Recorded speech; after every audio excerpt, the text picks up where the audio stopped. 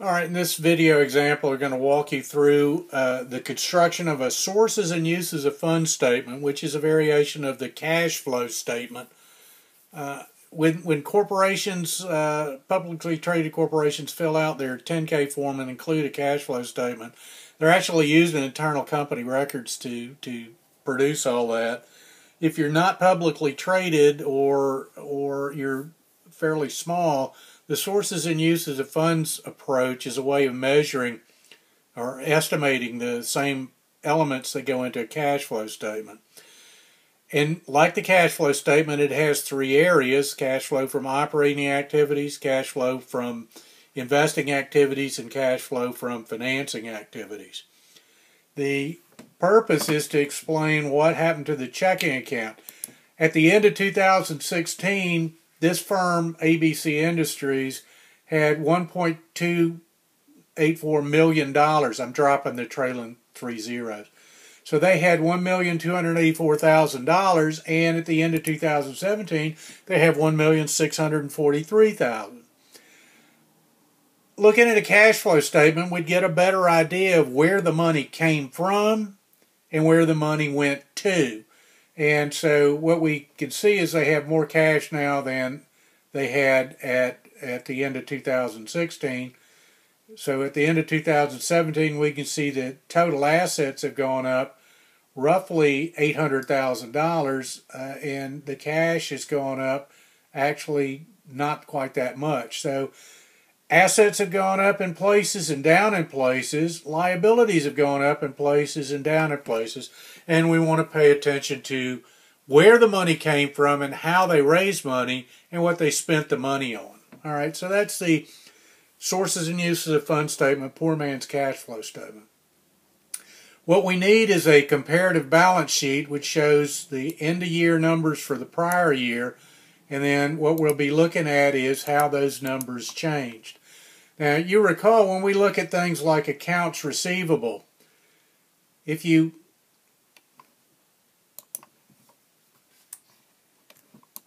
remember the equation, beginning accounts receivable plus credit sales minus collections will give you the ending accounts receivable. And bottom line, if credit sales are you lending money to your customers, you give them something you bought and paid for, so you're essentially lending them their money to buy your product, and then you collect it at a later date. If the credit sales are higher than the collections, the credit sales is money going out, collections is money coming in. So if credit sales goes up faster than collections, your accounts receivable will get higher, which means that you paid more for those additional assets. If you look at inventory, the beginning inventory plus purchases of inventory minus the cost of goods sold, that's where you sold inventory, gives you ending inventory. Okay, so if the purchases are greater than the amount that you sold, purchases cost you money. The cost of goods sold is people buying stuff and money coming in. All right, so anytime an asset gets larger, it's because you spent more money buying the asset than you collected from selling the assets. If we look at liability, that's for assets. Anytime an asset gets larger, it's because we spent money to buy it. Anytime an asset gets smaller, it's because we sold part of the assets. Liabilities work the opposite way. If I take the beginning accounts payable, add new credit purchases, that's where somebody sells it to me on credit, minus payments for purchases, that would be me cutting them a check, that would be ending accounts payable. So if accounts payable gets larger, it's because I bought more stuff on credit than I paid for. Works just like your credit card. If your balance on your credit card was $500 this month, you put $250 on the credit card, and you sent a $50 payment in, your credit card balance would be higher. It would go from $500 up to $750 with your new purchases minus the $50 you paid off. So it'd have a balance of $700. If your credit card balance is getting larger, it's because you borrowed more money. Okay? So if we're doing the sources and uses of funds statement, what we want to pay attention to is assets get larger is a use of cash. Assets get smaller, it's a source of cash. If liabilities get larger, it's a source of cash. If they get smaller, it's a use of cash. If equity gets larger, it's a source of cash. If equity gets smaller, it's a use of cash. All right. So, one of the main sources of operating cash flow is our net income. We started with $31,510,000 of revenue. We spent money on inventory and other operating expenses. We subtracted depreciation expenses. But remember, depreciation is a non-cash expense. You don't really spend, they didn't spend $3,294,000 this year. That's just an accounting gimmick. They spent the money when they actually bought the assets. The depreciation expense is just the accounting equivalent of taking it into income over the period. So when we look at net income of $684, it's actually understated from a cash perspective. If we look at this from how much cash changed hands, all right, I actually did, assuming we sell everything on cash, take in $31 million, and I actually spent $20 million on the inventory that I sold. I spent $6 million on the operating expenses, salaries and stuff like that. I didn't really spend $3,294,000. I did spend $704,000 in interest, and I did spend $420,000 in income taxes. So if I actually add this all together, from a cash standpoint, I made $3,978,000, or my checking account's $3,978,000 higher. I could also get that number by taking net income and adding back depreciation. Okay? So when we're reconstructing our cash flow statement, that's why we start by taking in operating activities net income plus depreciation. That gives me an approximation of the amount of cash that came in for my sales. When I'm looking at changes in assets, if I go up here and look at accounts receivable, it went from $38.89 to $38.49, so it went down, so I sold off some of those assets. The easiest way to do this is to take last year's assets and subtract this year's assets. Now that works for assets and assets only. And I can do the same thing for inventory. So the inventory went up by $658,000, which means I spent money buying inventory. The change in accounts payable went from $3.5 million to $4.8 million. Here I just subtract last year from this year. So 2017 minus 2016, because anytime a liability goes up, that's a source of cash. All right, so I raised $1.293 million from accounts payable. The accruals went down by 54 from 1809 to 1755. Now notice the short-term debt, I didn't forget that. I'm purposefully leaving it out because short-term debt's interest-bearing, and that's a financing activity. So when we're looking at cash flow from operating activities, it's net income and add back the depreciation, and then changes in current assets other than the cash, because the cash is what we're trying to figure out why it went from 1284 to 1643. Changes in current liabilities that are non-interest bearing. So all of these, and I'm just going to code them up. I'll code this as yellow for cash flow from operating activities. And these are the accounts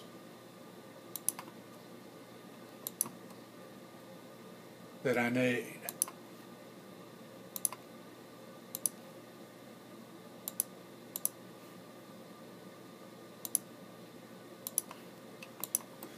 Okay, cash flow from investing activities is changes in long-term assets, and the only one we got is net property, plant, and equipment. Now, if I go and look at the change here, though, notice that the gross property, plant, and equipment actually went up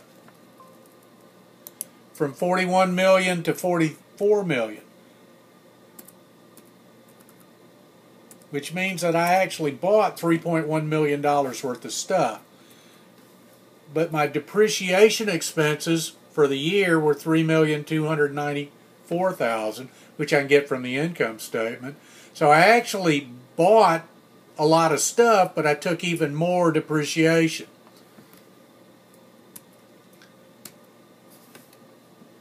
The depreciation expense already appears here as cash flow from operating, so the cash flow from investing, that's simply the purchase of the gross fixed assets. That's a negative cash flow because I bought them. Take last year minus this year, just like I did with accounts receivable and inventory. Okay, so we'll use a different color for this. This is, call it green, is financing our investing activities. The accumulated depreciation, I already got that from the change in accumulated depreciation. I already recorded up here as the depreciation expense. Okay, so that does the asset side. Now I want to get my changes in financing activities.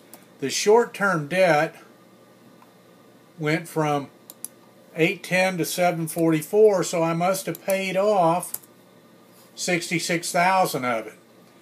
The change in long-term debt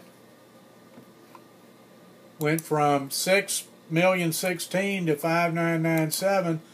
Just like if your credit card's lower this month than it was last month, it's because you paid some of it. The change in common stock, there is no change in common stock. It didn't go up.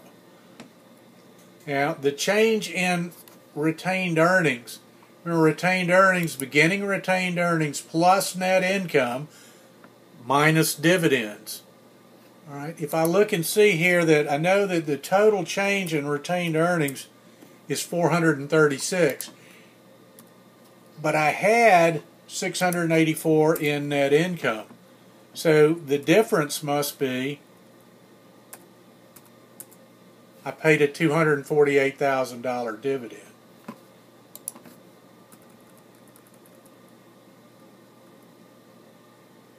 All right, so the dividend, if I take